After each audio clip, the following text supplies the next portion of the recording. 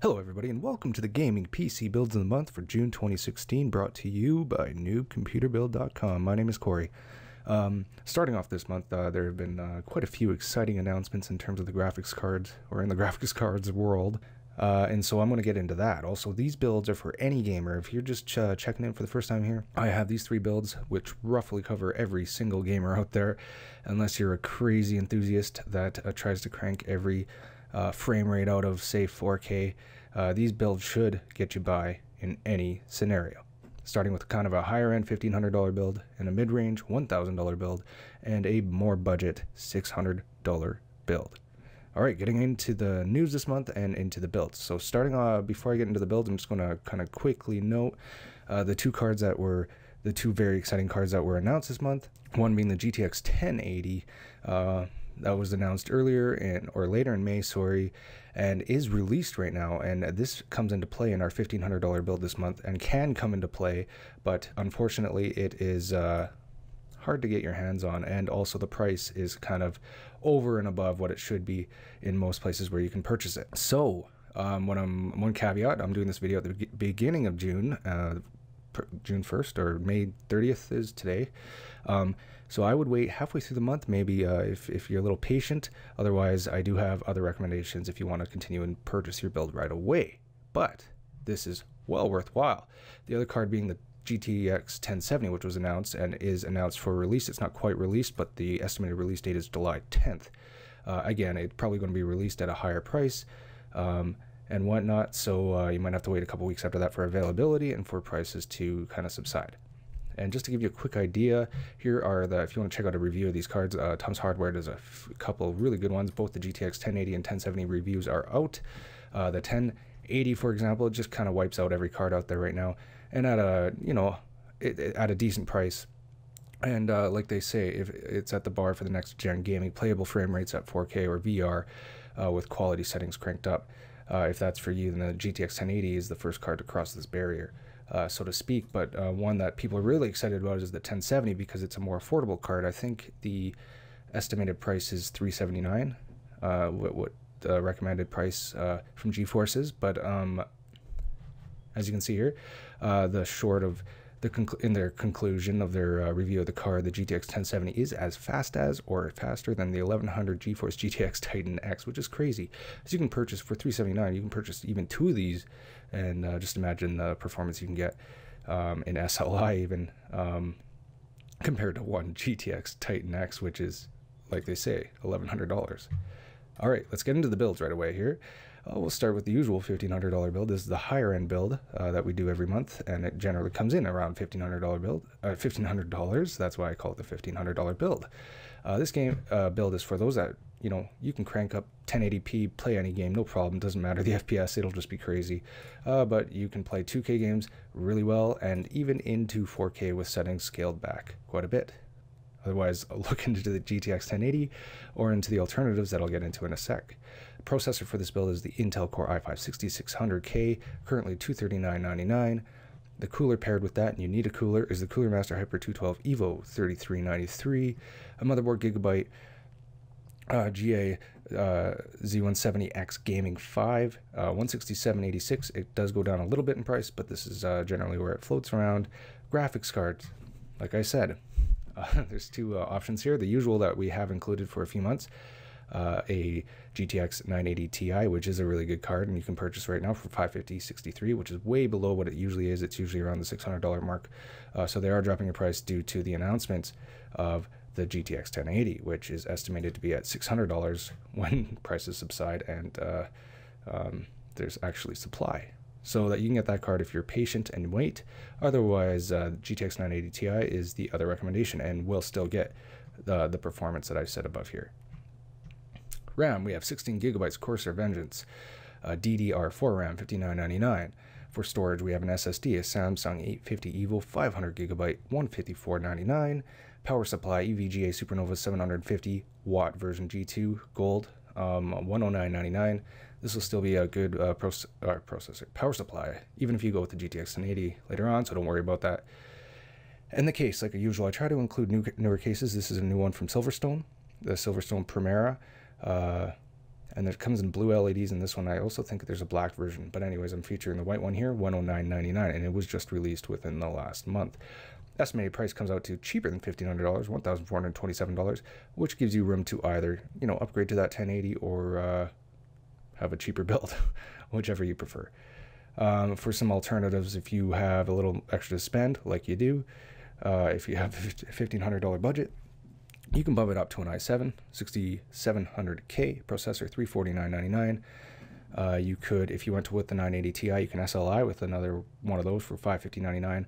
Probably wouldn't recommend that right now because you would have to bump up the power supply to an 850 minimum watt, such as in the same one, but up to that I recommended above, but the 850 watt version. And in the end, you might as well just go with the GTX 1080 coming out.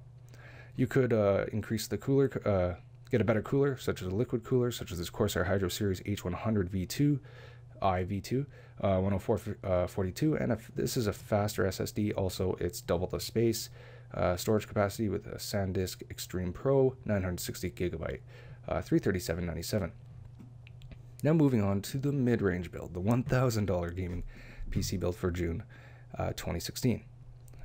This build is for those that do want to, no problem, max out 1080p games, and then also playing 2K or, for example, 2K 2560 by 1440 resolution games. But some games might have to scale back a little bit, some may not.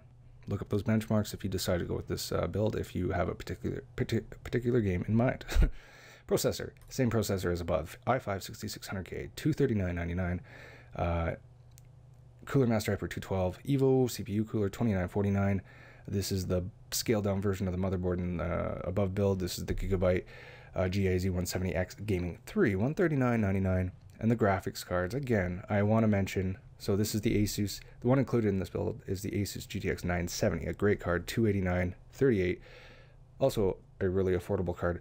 GTX 1070 is a great card, and I would highly recommend it when it comes out, but it may or may not fit into a $1,000 budget, maybe more like an $1,100 budget, since the estimated cost of that is $379, which is approximately $100 more. So budget into that if you're going to wait. RAM, Kingston HyperX Fury Black 8GB kit, 3438 DDR4 kit. Storage, we have the Samsung 850 EVO 250GB version 8927. Power supply is EVGA Supernova 650 G1, 7810. And then the case is well, usually I include newer cases. This is a new-ish case. Not the case itself, but the Phanteks Enthro Pro M Mid Tower, $71.99. They came out with 2 new colors, so I'm including it. And they just came out within the last month. It's titanium green and then and some sort of gray. So if you're interested in getting a different color, it's I really like this case. I'd highly recommend it. But if you want some choice in color, you have it this month. This comes out to $972 as of June 2016. If you have some more extra to spend or upgrades for the future, you can get a 500GB SSD, such as the Samsung 850 EVO, $154.99, SLI with another GTX 970. You could increase the graphics card right away to play into 2K resolutions and go with a 449 Radeon R9 390X, but, and I say but, I would probably go with the GTX 1070 and wait for that. So this is if you want to immediately bump up those graphics, otherwise wait just a little bit. And you can get a liquid CPU cooler such as the Corsair Hydro Series H80i GT, $84.99. Now for the budget build. I say budget lightly because this is kind of a go-to build for new builders, especially the $600 gaming PC build, which does play most games at 1080p at relatively high settings, and a lot of games maxed out too, at even 60 FPS, for example. So this is kind of a go-to build, and it hasn't changed this month since last month too much, but let's go through. Processor, Intel 6100 i3 processor, $115.95, and I just started including this one last month, just a little FYI. So it is a great CPU. Motherboard, Gigabyte H170. It's not an overclockable processor, but it's just the H170 motherboard. Gaming 3 version, $89.99. Graphics card, Asus. The Strix version, the Radeon R9 380, $179.99. RAM, Kingston HyperX Fury Black 8GB kit, DDR4 RAM, 3438. We have an SSD in this build. It's more of a budget version, but it's a really good budget version. My digital SSD, 256 gigabyte version of this one, $59.99. And then the power supply we have is the EVGA 600 watt bronze power supply you see here for the 600B, 5272. And the computer case I'm featuring this month is the Rosewell Challenger S. It's a really good budget case actually, $49.99. And this comes up to $583, little under budget. We're good. Now for the alternatives for the $600 build. A little more to spend and want to upgrade in the future. Liquid CPU cooler if you want. This one fits into kind of smaller spaces, smaller cases, which is great. Corsair Hydro Series H55 Quiet Edition, 5986. Better graphics card if you want to bump that up a little bit for just a little bit more. $229.99 for a Radeon R9 380X.